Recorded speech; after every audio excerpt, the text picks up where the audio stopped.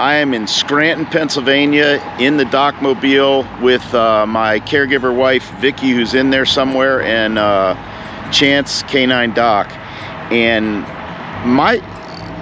here's what we're trying to do with the Defender of Caregivers channel and my overall mission. What the Defender of Caregivers channel is all about, and my mission, is that there's a thing known as the caregiver personality, and I'm going to do a specific video on the caregiver personality. But if you want to learn more about that, go to caregiverpersonality.com. It's Myers-Briggs, it's some real stuff. So we've got the caregiver personality, we've got cognitive distortions, which is stinking thinking patterns that people fall into when they're under stress, and caregivers are chronically under stress because they're living two lives. They're living their own life and they're living the lives of the people they serve, and they do that over and over and over again. And the last thing is communication. How can we, you, everybody communicate better with caregivers to help avoid the caregiver distortion phenomenon that goes on? And for me, the vehicle for that is humor. All my life, let humor work. I did comedy back in the 80s. I was once voted as one of Baltimore's funniest young comedians in 1986.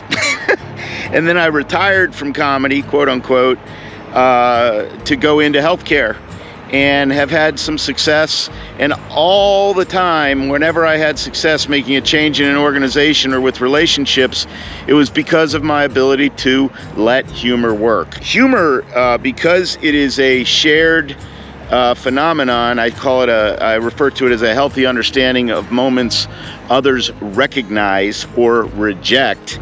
If we're laughing together, we have a relationship and a shared understanding of what's going on. What I have learned is that the use of humor is very effective but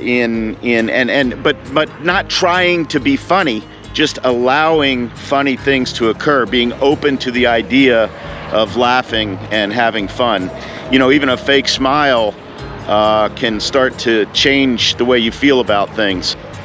And comedy, to be a good stand-up comic, which I'm not suggesting that I am, but it's always been a passion of mine.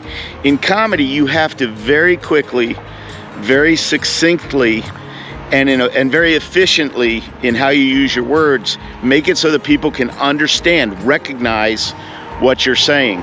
So I find comedy so exhilarating to perform, and to perform well. I mean, when you connect with an audience, it's an amazing feeling. But what I'm learning through comedy is how to communicate more effectively, more succinctly, how to go into a situation and allow yourself to be understood, so that others can join you and feel like they're part of something and that we're working on something together. I'm trying to learn how to communicate better with caregivers and how to allow caregivers to embrace humor. And caregiver leaders, oh my word. People go into careers like nursing because they want to serve others, and then they find often that the professional work environment and the need for these environments to be profitable takes away a lot of the satisfaction and joy that they seek by entering the profession. So again, my message is let humor work. You can become a satisfaction haven where, in addition to an income and a living, you can provide and allow people to get the satisfaction that they seek. So that's it for now. My name is Lon Kiefer. I'm known as the Defender of Caregivers, and I believe in you, and I want to encourage everyone to let humor work. Please like and share this video. Find us at defenderofcaregivers.com. Caregiverpersonality.com is where you should start, and hope you'll stay with us, hope you'll share this, and thank you for caring.